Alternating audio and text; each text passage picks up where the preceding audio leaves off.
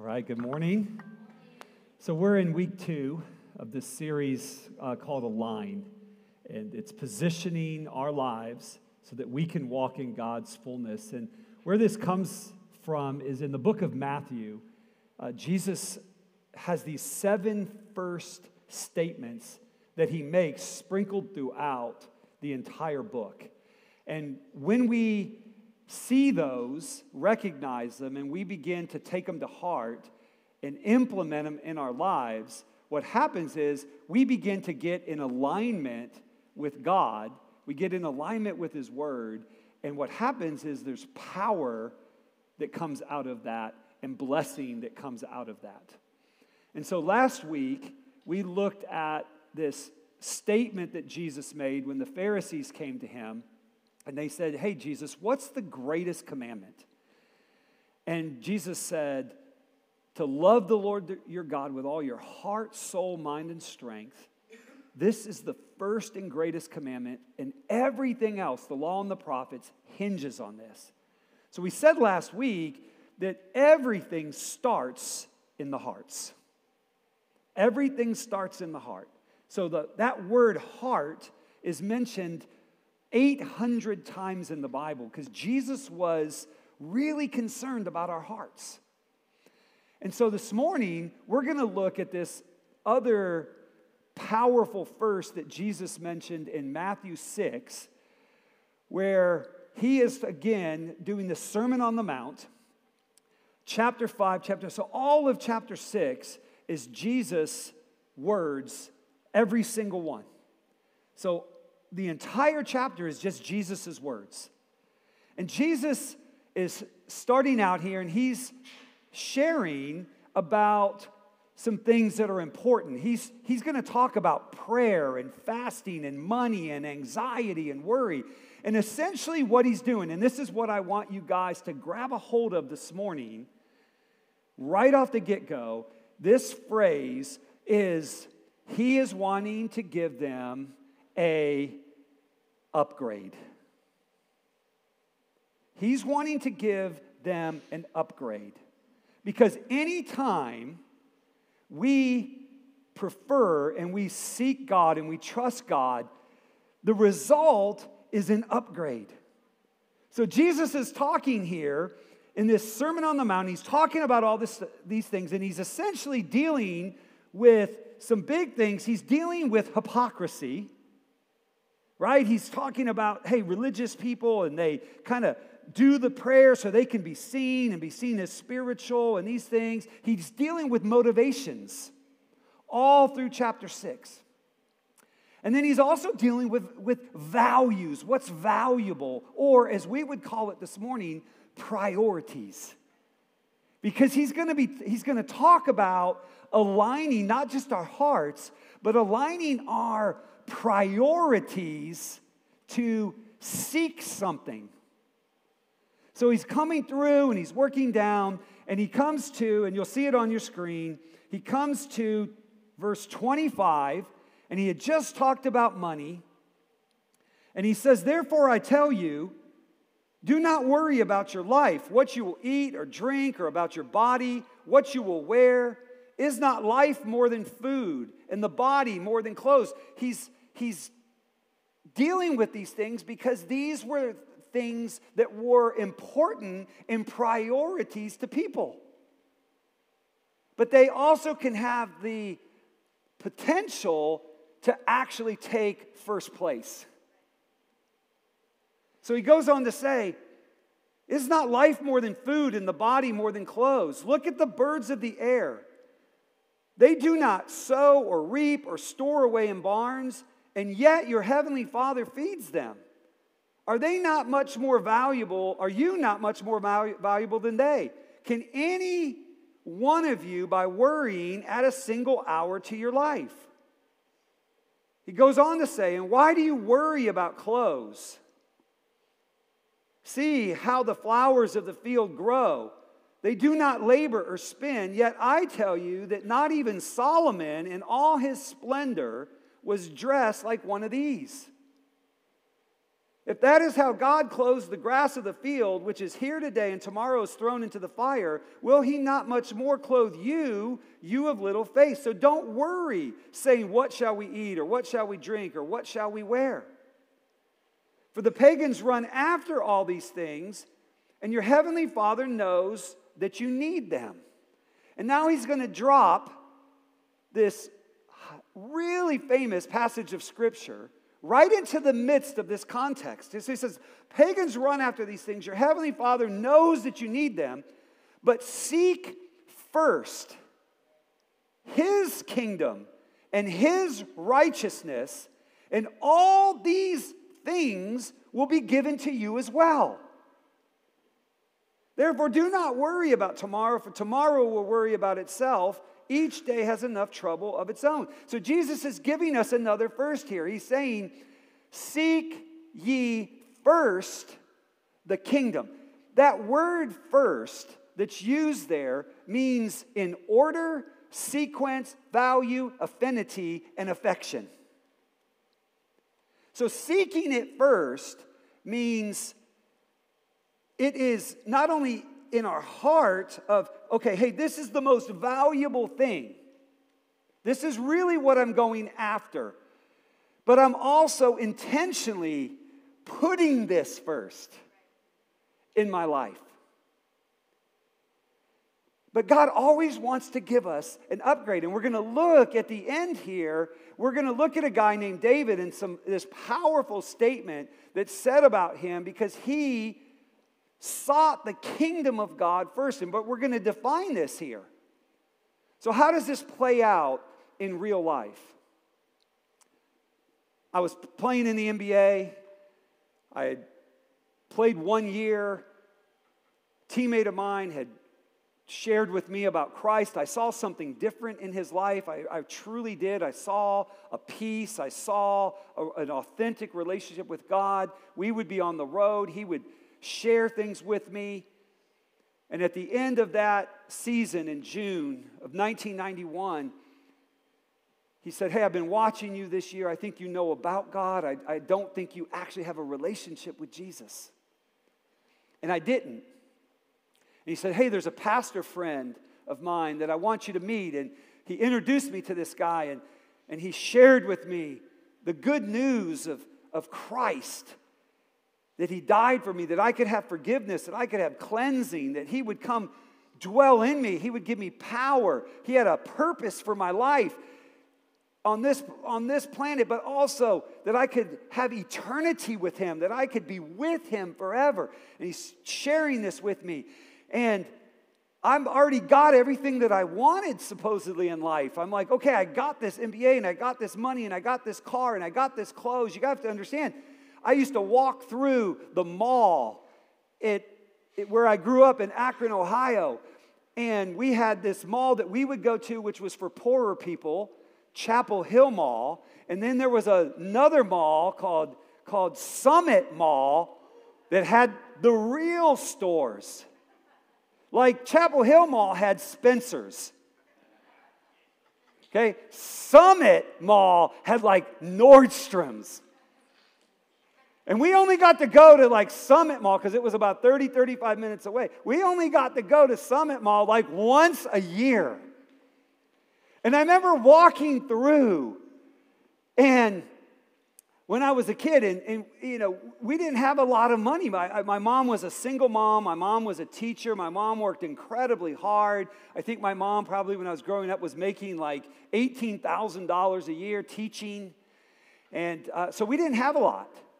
I remember one time, for real, she asked me what I wanted on my birthday, and I said I wanted to go see the Cleveland Indians play the Kansas City Royals because I love the Royals. She got enough change out of a little canister next to our phone where pencils were, emptied it out of the couch, out of the ashtray in our car that needed jumped every morning. My uncle would come over and jump us the battery so she could drive to work. She rallied up about $9.13. She put $2 in the gas, drove to Cleveland. We bought $1 outfield tickets and parked for $1, and I got a hot dog or something. And so she took me and let me see this. So we would walk through Summit Mall, and I would see the polo section. And I could never have it. The polo shirts, like that was what area. I had JCPenney. And I would see the polo shirts. And then we could never buy them because they were like too expensive. I don't think I ever owned one. And I remember when I went in and I bought every color. She couldn't witness to it. She's like, hey, Dave, most of these colors don't look good on you. Yellow doesn't look good on you.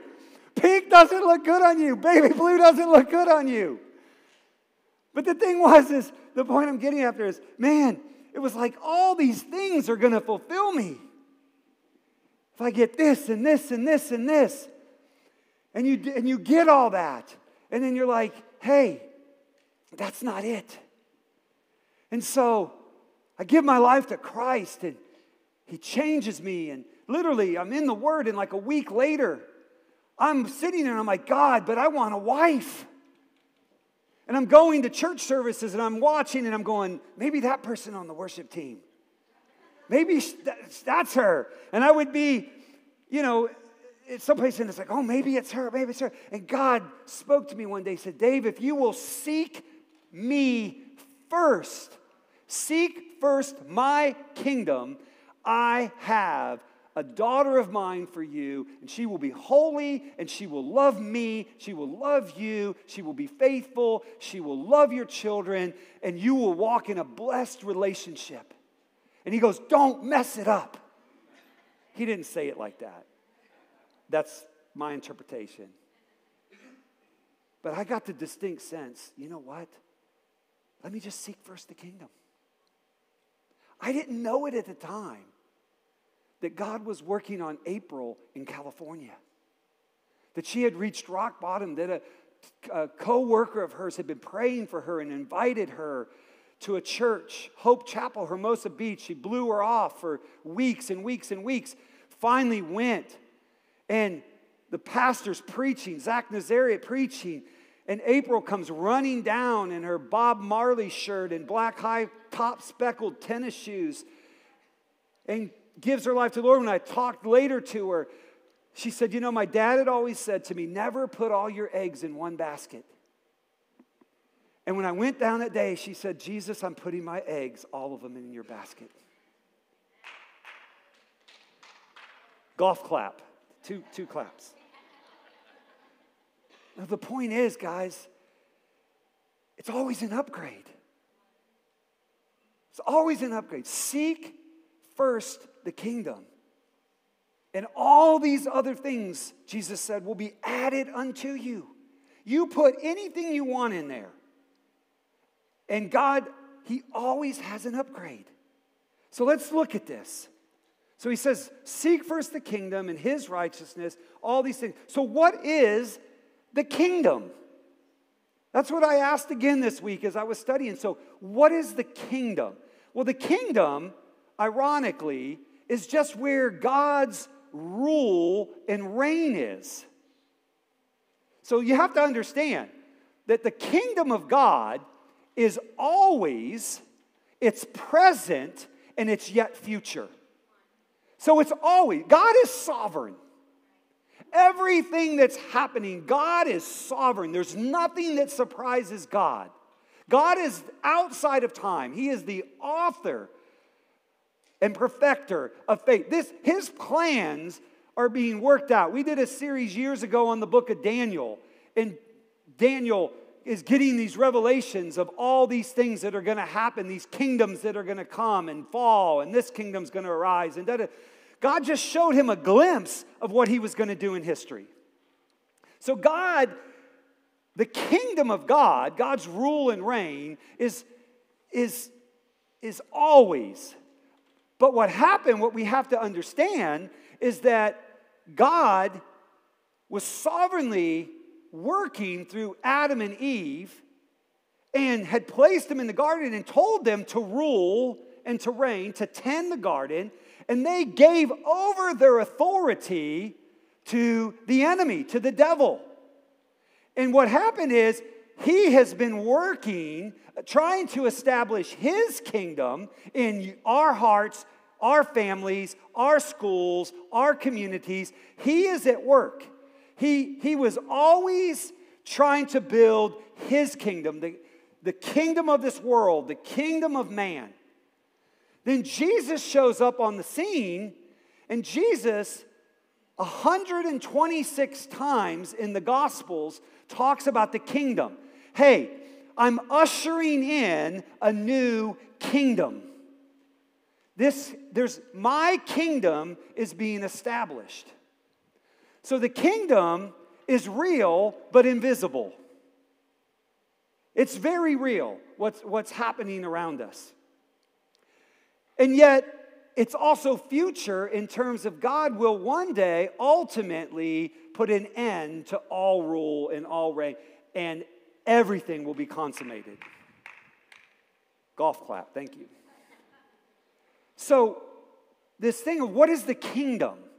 It's the central message and teaching of Jesus. It is literally wherever God's rule and reign is, and God primarily wants to work first and foremost in our hearts. So whenever a person asks Jesus to come in to be Lord of their life, saying, come in, Jesus, rule and reign here, rule and reign in my life, then God's kingdom begins to get established. And then when he gets a group of people called a church, he begins to work through a group of people who are called to represent and manifest his kingdom into the world. Now, his kingdom is different. His kingdom, in the book of James, it says, hey, wherever you find disorder and strife and dissension and bitterness and these things, it's always earthly, sensual, demonic. But wherever you find peace, wherever you find humility, yield, this is the kingdom of God. Another place the Bible says the kingdom of God is righteousness, peace, and joy in the Holy Spirit. So God's kingdom is completely different. There's order in God's kingdom, not disorder. There's peace in God's kingdom. There's joy in God's kingdom. There's love in God's kingdom. There's deference in God's kingdom. So he's telling us that we're to seek first his kingdom. So what does that practically look like? Practically. Well, I just did 5 H's this morning. 5 H's for what this thing looks like. So here's the first one. Where's his kingdom? In our hearts. When we say, Jesus, come in and be Lord of my life. Come in right here. I want to seek your kingdom here. I want your kingdom to abide here in my life, in my heart. Second, in our homes. What does it look like to say, God, I'm going to prefer your kingdom in my home? What does that look like? Well, sometimes it's practical. Sometimes it's, as I was trying to follow the Lord, as we were newly married and had kids, and all of a sudden I'd say, okay, God, what does this look like in my home? Okay, what this looks like in your home is prefer your wife. God, how can I honor and glorify you here? Not seeking my own will, not seeking God's selfishness. Okay, God, what does it look like to seek first your kingdom here in my home? God, what it looks like is loving your kids. What it looks like is being forgiving. What it looks like is being patient.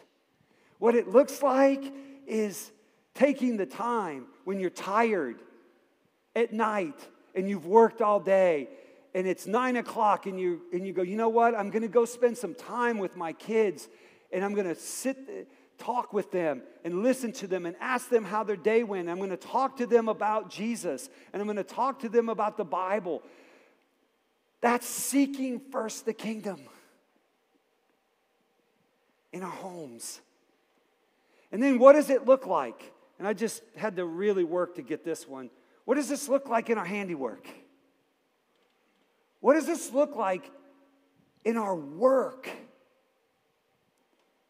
To seek first the kingdom.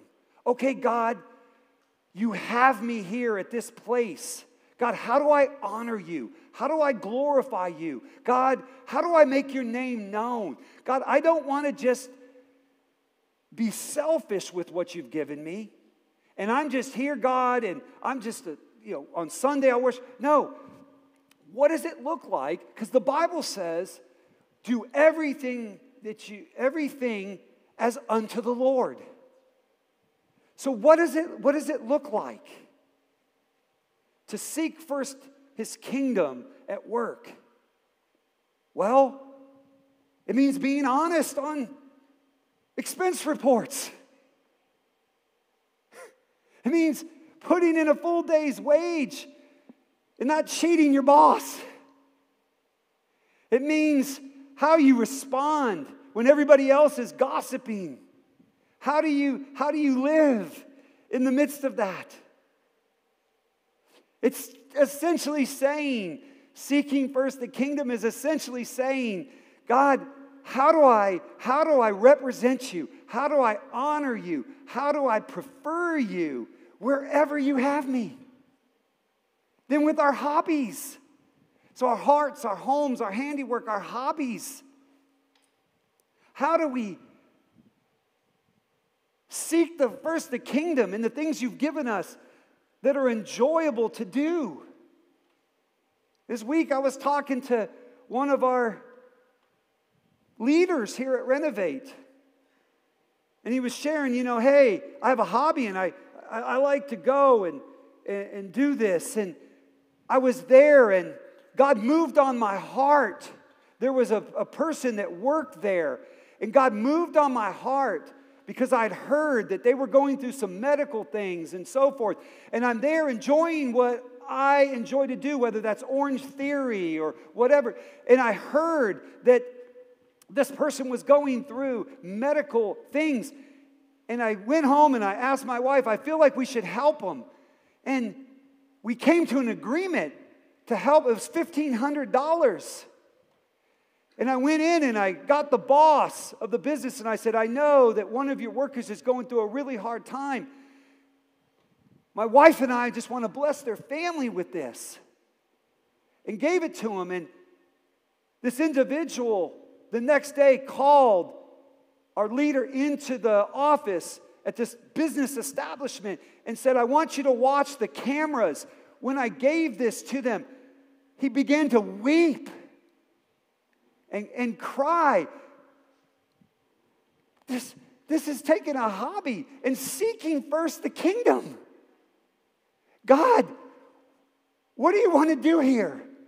How do you want to manifest your goodness? How do you want to manifest your presence? How do you want to manifest your love? How do you want to manifest here? And then last, not only just in our hearts and our homes and our handiwork and our hobbies, but into humanity.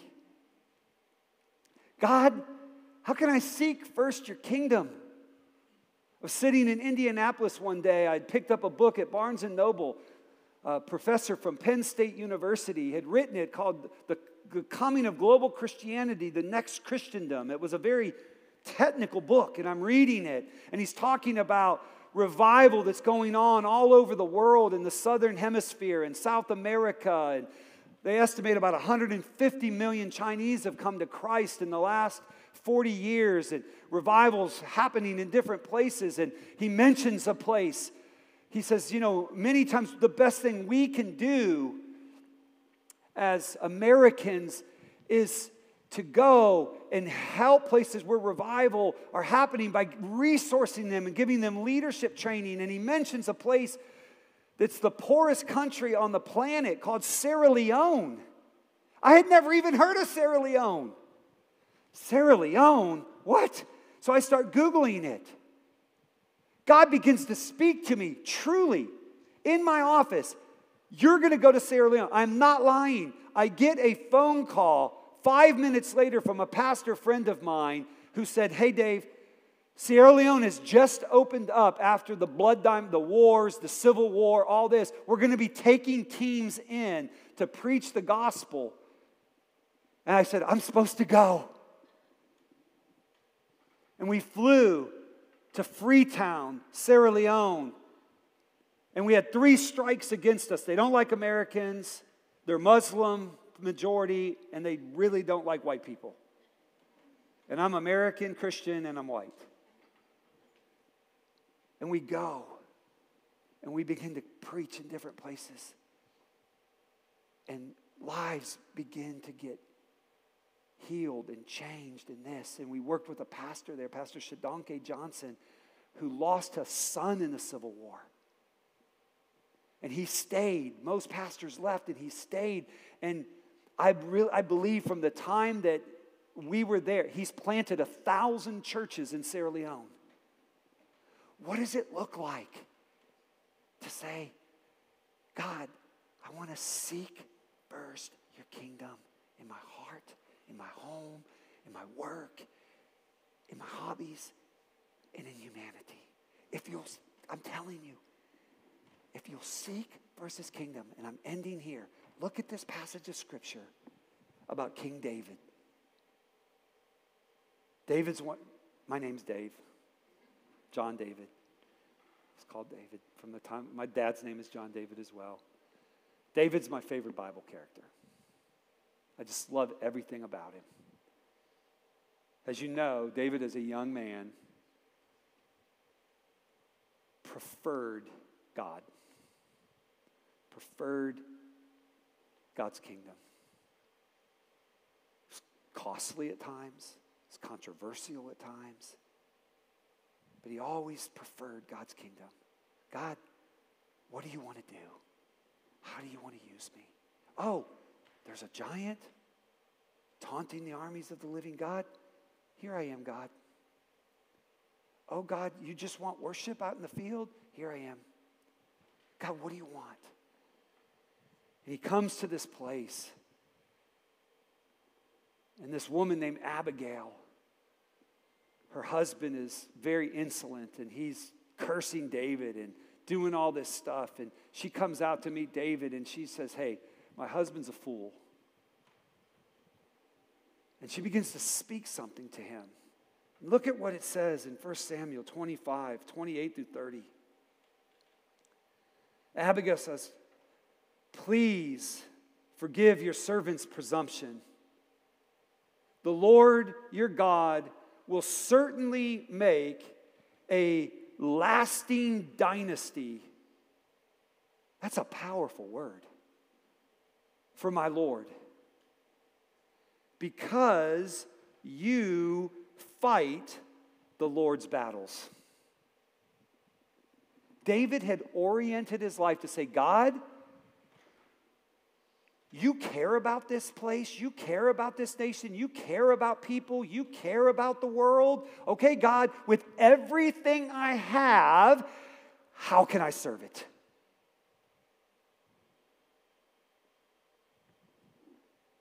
And God says back to him, I will make you a lasting dynasty because you fight the Lord's battles and no wrongdoing will be found in you as long as you live. Even though someone is pursuing you to take your life, the life of my Lord will be bound securely in the bundle of the living by the Lord your God. But the lives of your enemies he will hurl away as from the pocket of a sling. When the Lord has fulfilled for my Lord every good thing he promised concerning him and has appointed him ruler over Israel. Jesus says, seek first. Not promotion. Him, he brings promotion. Not money. Seek him first. Seek his kingdom first. And all these other things. He doesn't lie. He's never failed. When I said, God, I'm seeking you first, in June of 1991, in my apartment in Houston, across from Astro World, and I'm going to LA to play in the LA Summer League with the Rockets, and I said, God, I'm going to give April a call. And he said, no, it's not the right time. Seek my kingdom first. Seek my kingdom first. Okay. I get home from the LA Summer League. I go on vacation with my family to North Carolina. I get back from North Carolina. I get home. I got 37 messages on my answer machine. Let me listen to them. Beep. Beep. Beep. Hey, Dave, this is April. I just want to wish you a happy birthday, and if you get a chance sometime, give me a call. Lord, can I call? Yep. Hey, how are you doing? I'm doing good. You must have got a great job. I have some really good news for you. I have really good news for you. You go first.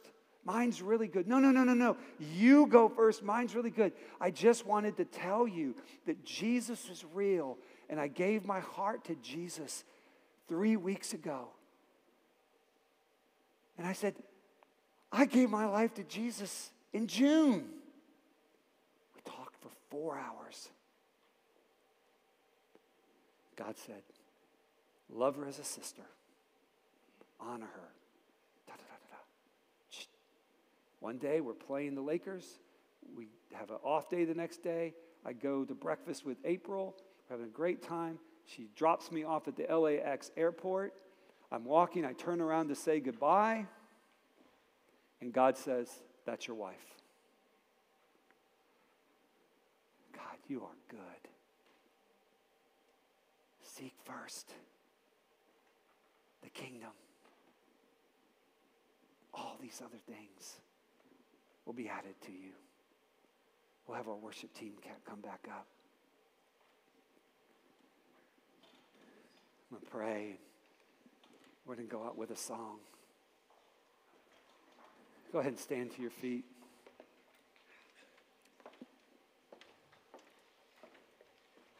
God, thank you.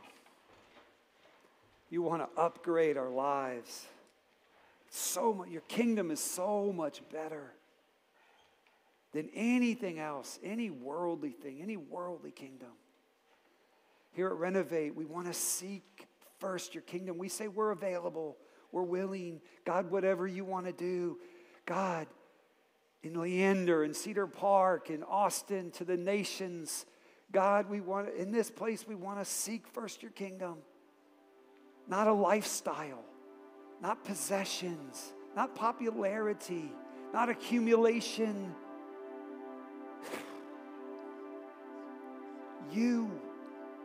Your kingdom. Help us to do that. Help us to put it first in affection and affinity and sequence and in order. And all these other things will be given to us in Jesus' name.